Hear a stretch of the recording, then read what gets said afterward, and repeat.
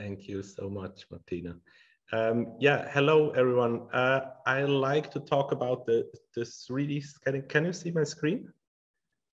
Yes, it looks good. Awesome, good. I like to talk about the 3D scanning in the 3D production, or like in the 3D print.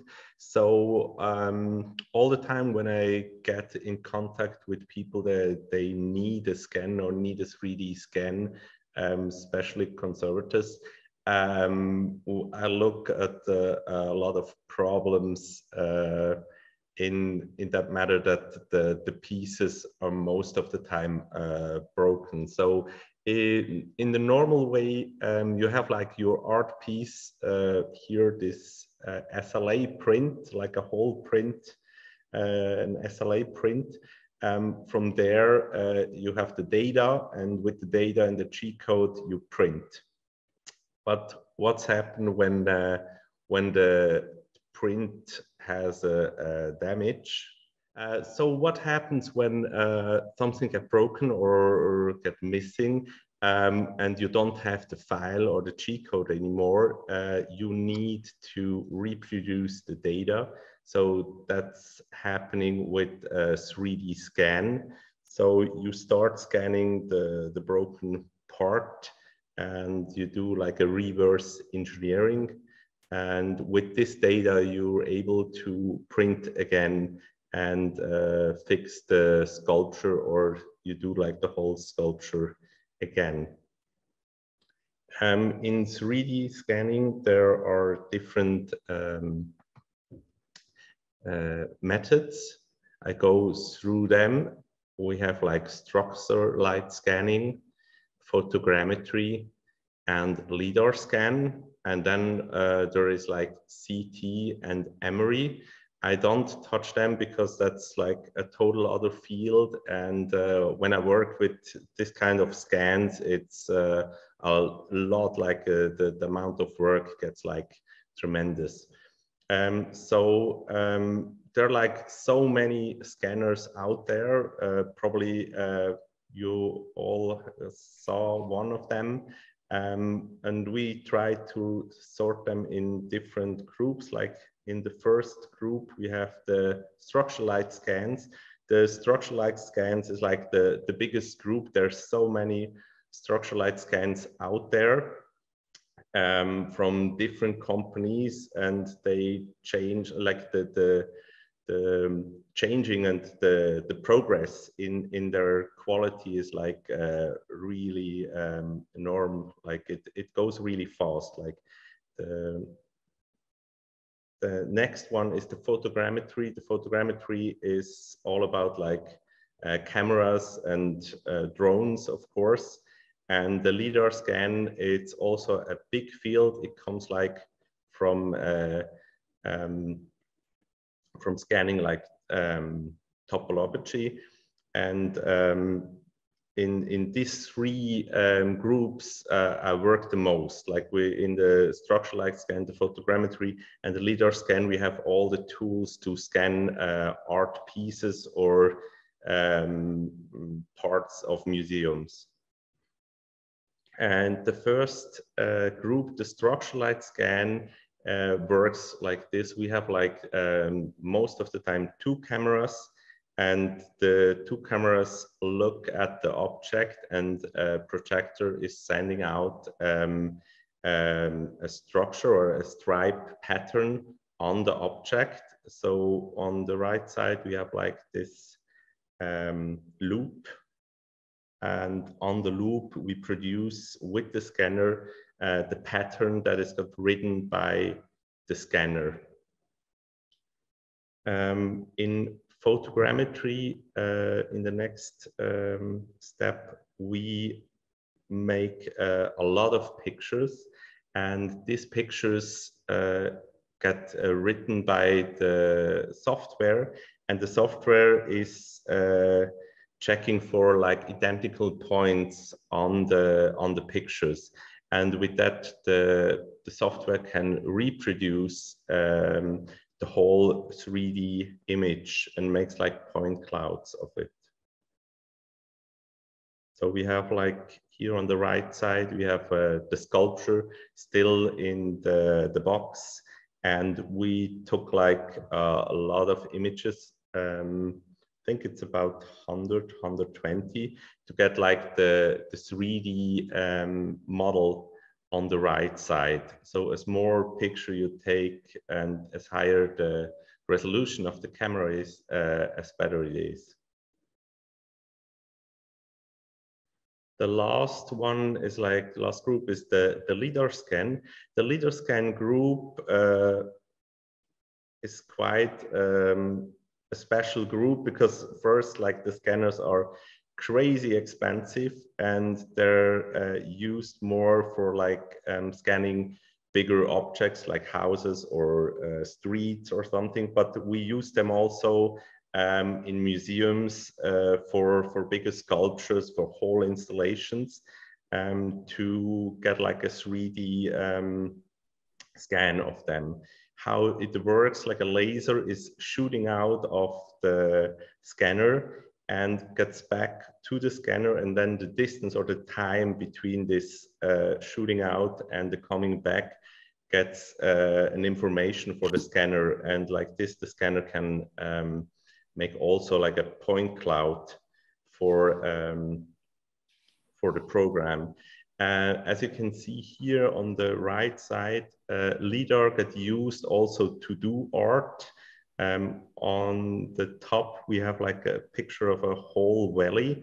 It was made by a LiDAR scan. So all these points that the scanner was taking from the landscape got into a file, and the file was displayed as an art piece.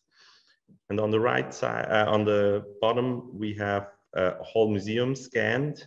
It was also an installation through the whole museum. And as a conservative aspect, they decide to scan like the whole museum with the sculpture in it. So that makes a lot of sense if you bring it back to the museum, or if you want to have like a data set just to save the art piece. So we have the three common versions of 3D scanning.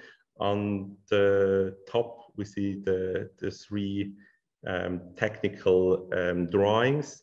And on the bottom, we have like the outcome of these three technical specs. So on the end, the software is all the time doing like a point cloud. These are like 3D points in the three-dimensional room.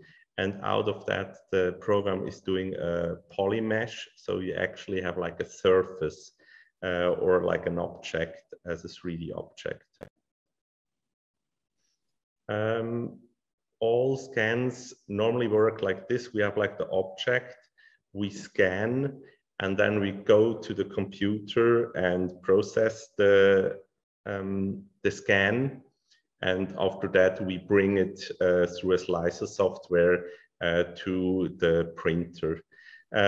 Especially here, like the one scanner that you see here has like actually everything in it. So the scanner already processes data, and you can go directly to the slicer and to the printer. In my experience, I work a lot like daily with scans, and the biggest workload is like working with the scans after they got scanned. So for like make like the workload in different parts, I would think 1/4 of the workload is like the scanning, and then 3/4 are like data correction, also modeling, and then making the file ready for print. Here you can see like the three steps on the computers. It's like the 3D scan software, the modeling software, and then also like the 3D slicer software. For scanning, the big issue with scanners is that you can't scan everything. I get a lot in contact with museums and also with artists. They bring object to me, or they show me objects. They're really hard to scan, and this little paper here shows what works and what doesn't work, or on the left side what works with a lot of effort. So like a really dark surfaces, reflective surfaces, shiny, clear, hairy, closed geometries and undercuts. What I mean with like closed geometries are like a ball with holes in it. It's really hard because you can only scan what you can see by your eye. So because they're all like optical systems, they only work what they can actually see. So if you have like a 2D hole in an object, the scanner is not able to reproduce this hole. Or like on the pineapple, especially on the leaf part, and there are so many undercuts and really deep holes between the leaves. They're really hard to scan. Also fur, like the fox here, the light or the optical input that gets shoot at the object just disappears, so the scanner gets no information back. And also with glass and mirrors, there is like so much distortion that the scanner doesn't work. And then on the other side, on the positive side, everything else works quite well. So most of the time in museum, when a museum calls me, the most of the time there is gold involved or glass involved or a fabric involved that is hard to scan. So it's a lot that we have to find a solution to scan the part. If it doesn't work, we have to go and take a CT scan or an MRI to actually get the parts. They can't be scanned by the optical systems. And that's also like a picture that I showed a lot my students. What I want to say with this picture is like you really have to decide which scanner you use for which kind of object, like size-wise. It doesn't make sense that you take a scanner that's like a big resolution, or like a too big resolution, but it's not able to scan like huge objects. It's all the time a question between resolution and scan like the field of view of the scanner. So if you have like small parts, of course you can go with the much higher resolution. Like if you have a coin, you go with the little brush on the left side. You catch all details, but if you have like a huge sculpture, you go more like with the big truck on the right side, because most of the time you want to catch on the coin, you want to catch every detail, and on the huge sculpture, normally you want to only capture like the overall geometry. Of course, there are some exceptions where you go with the little brush to the huge sculpture, but then you have like a crazy workload, and also like data that goes like into like terabytes of data. And in my daily work, normally my files are around 3 to 8 gigs. In one file, and you use strong computers only to handle them. Of course, on the end, the output is much smaller, but because the scanner, they don't scan just the surface one time. During scanning, you scan the surface like many times, and so the data gets really huge. Now I show you some examples from my work. Here we have a little swan. The city of Zurich was afraid that because of the bronze and the value of the bronze, people would steal the swan. And so they decide to scan it just as a backup. So we took the swan and scanned the whole sculpture. And on the end, it went back, and the backup stays now at the city. And they were able to reproduce the swan if it gets like stolen because of its value, like metal value. That's like the final scan. Another field that I work with, it's like with the violin conservator. Here we do some patches. So we first scan the bottom of the violin. On the right, you can see the pattern that is thrown from the scanner to the surface, and then the two cameras picking up the information.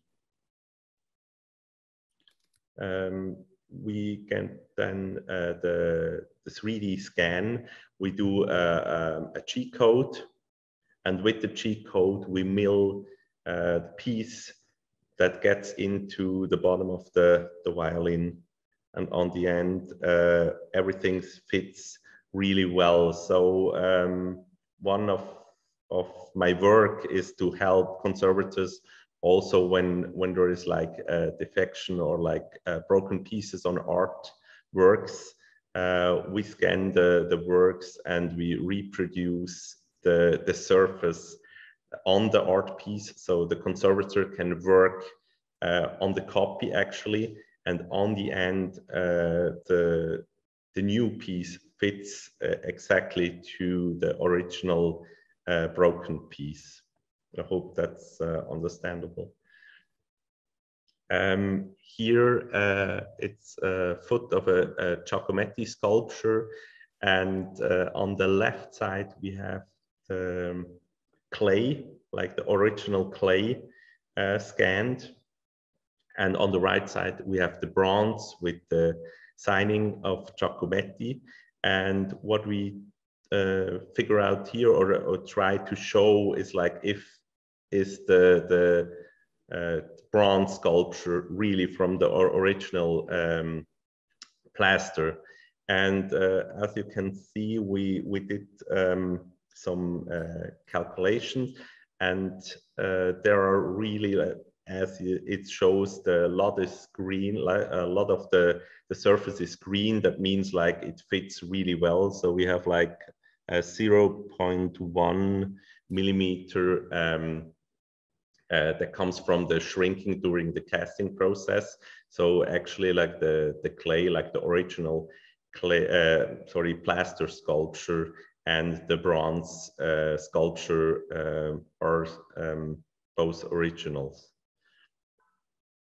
And the last work, just want to show because it's a really nice work from the artist Maya Franz in Zurich. It's a part of the Trevi fountain in Rome, cast with coins, euro coins. The sculpture stands in the backyard of the Final Institute of the University of Zurich. So what we did, we went to Rome and took a lot of photographs from the Trevi fountain. And after that, we did a photogrammetry, all legal. And because there was a big distance between the fountain border and the actual sculpture, we had to do a lot of sculpting. And the data was like milled in styrofoam and afterwards got casted and ended up as a fountain made out of euro coins. They're the one that are thrown into the fountain, and they stay now in the backyard of the final institute of the University of Zurich.